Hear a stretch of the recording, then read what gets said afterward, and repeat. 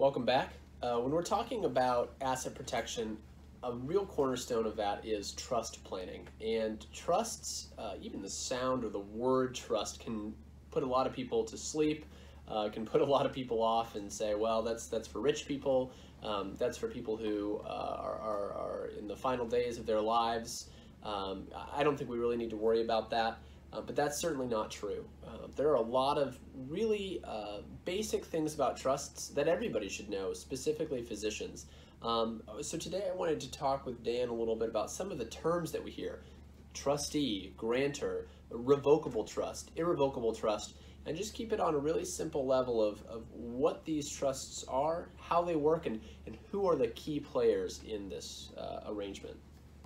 Well, the first thing I would say, Brad, is that we are working regularly now at trying to provide these informational videos, and we have one available to you on basic estate planning already. And in that video that I address your basic documents, which include a pour over will, I'm not going to address that now, a revocable living trust, power of attorney document, and a patient advocate designation, which is in Michigan we refer to as a power of attorney for healthcare. Check out our video because these are essential documents, and they should not be delayed. Everyone, including individuals who are not married, should have a basic set of legal documents. As to our discussion and the fact that we've alluded to the idea of being able to utilize a living trust to insulate and create asset protection for practicing physicians, there are two different trust documents that we see. One is a revocable living trust, and the other is an irrevocable trust.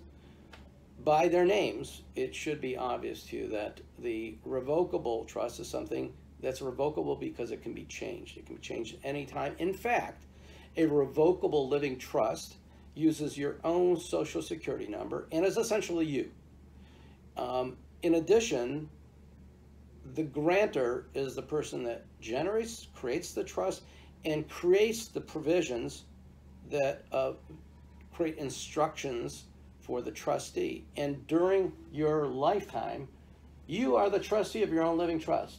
So now that you are the grantor of your own trust, you are the trustee of your own trust. You make all the decisions, and then you are the beneficiary of your own trust. So you are the grantor, the trustee, and the beneficiary of your own trust. The only time in which, well, there are two times in which that changes. One is when if you become disabled or incompetent and you have a successor trustee, a backup. And we often recommend that there's one or two backups. Between married couples, the most common arrangement is each spouse has their own living trust, and then it's followed in terms of the succession of trustees by the spouse.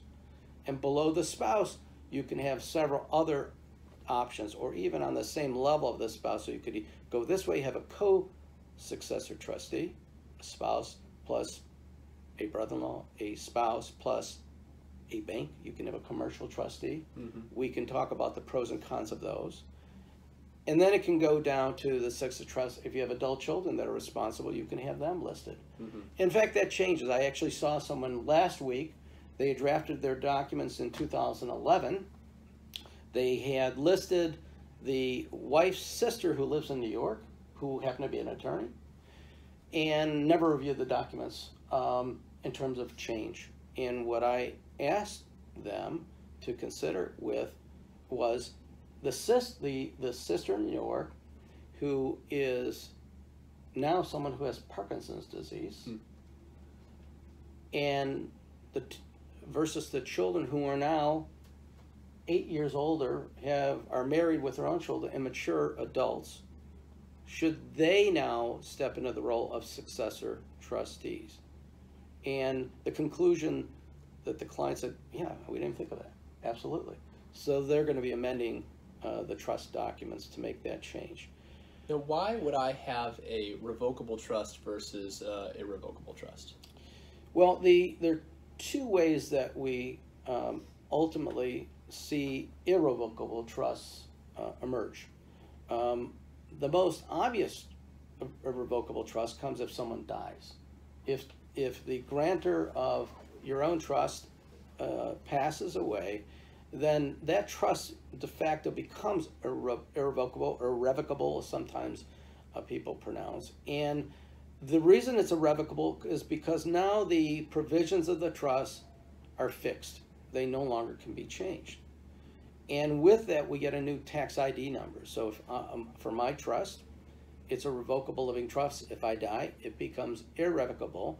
And we get a separate tax ID number because it's no longer a living entity.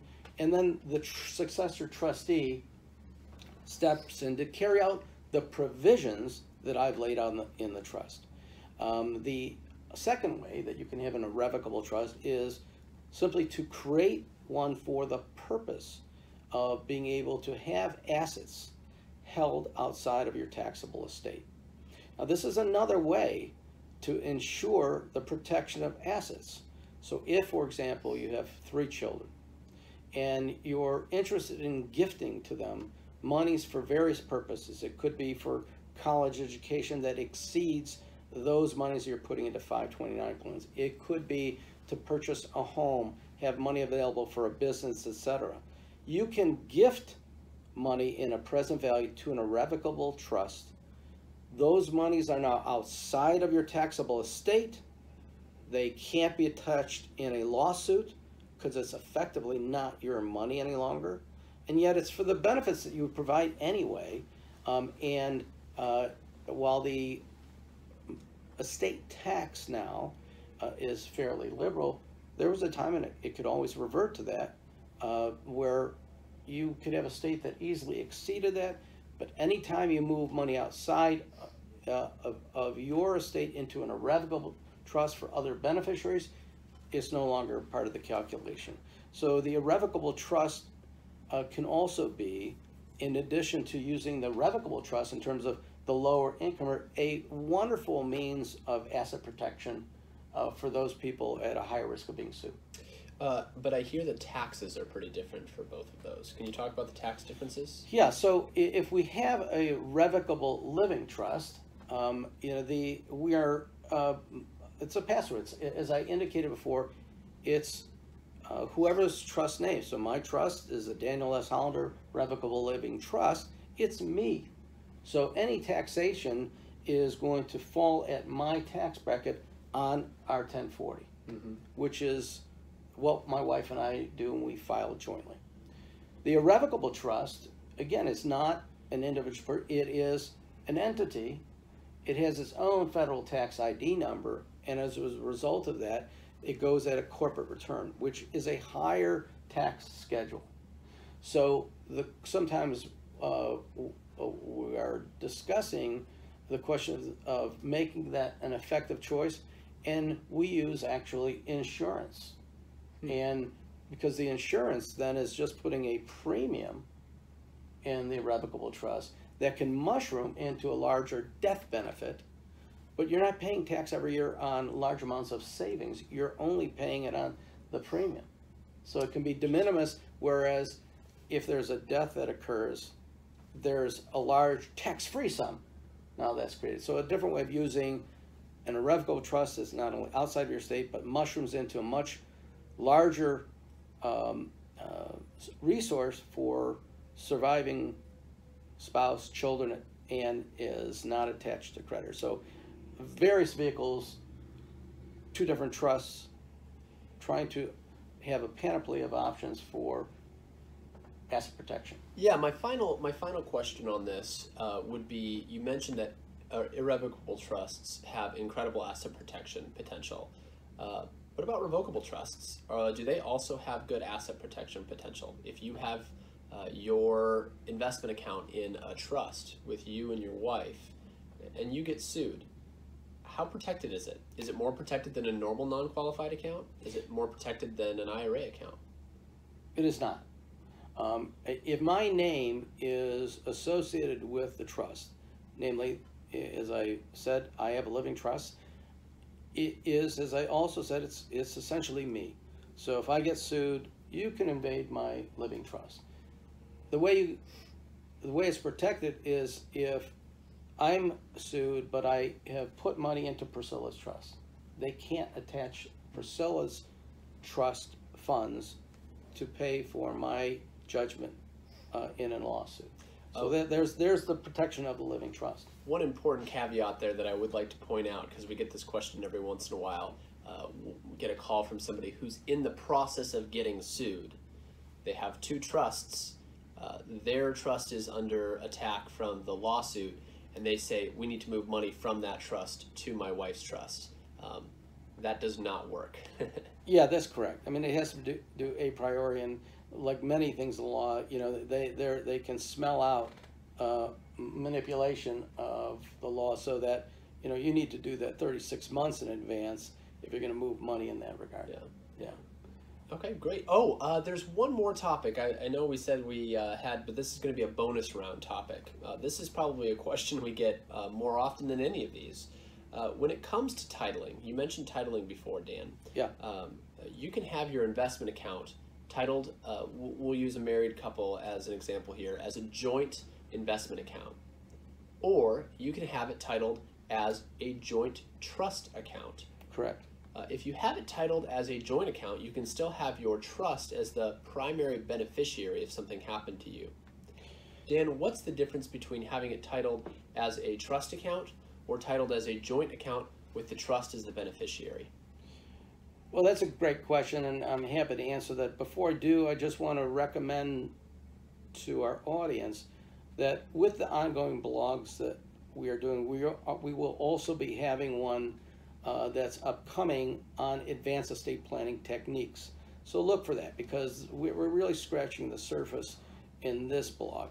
As to the difference that you're raising between an account that is a jointly held account that has a beneficiary designation, and I'll speak to that because that sounds odd, doesn't it? Or let's say a jointly held trust. When you have a jointly held account and it has a beneficiary designation, that beneficiary designation is called a TOD. The TOD is acronym for transfer on death. So let me underscore this, that many of us have jointly held accounts, not only investment accounts, but accounts, for example, at a bank. You have a joint checkbook. Make certain that you have the transfer on death designation, a de facto surrogate beneficiary designation, as you would have in your 401k plan or life insurance, so that it does go to your trust. The primary difference between that and having your trust control is that the trust can immediately have the trustee act, and when you have a trust beneficiary, oftentimes, you know, that you are having to submit documents at that time, and the bank's legal department will review it. There's a time delay, and then again, there's many people that have a joint trust account but don't have a TOD designation at all. And now if you have just a jointly titled account, so let's say you and I have a jointly titled account, and because this is the way I like it, you die first. Okay, perfect. Yeah. And I'm the survivor. By operation of law, I get all of the money that we jointly held together. That may not be something that you want. Mm-hmm. That may not something that may need. It may be that we, as having a joint account, had other business obligations we wanted to take care of, pay off a debt, so your wife got more through a buy, sell, etc. Right. We need to have the instructions of a trust tied to that. Mm-hmm. So it's really critical that, while convenience of jointly held assets can still be utilized, to make sure that ultimately we do have trust instructions tied to either the joint account or have it owned outright by the living trust. Excellent, excellent. Thank you so much for joining us today. I really hope you found it informative. Please tune in for further video blogs and messages in the future. Thanks for taking your time.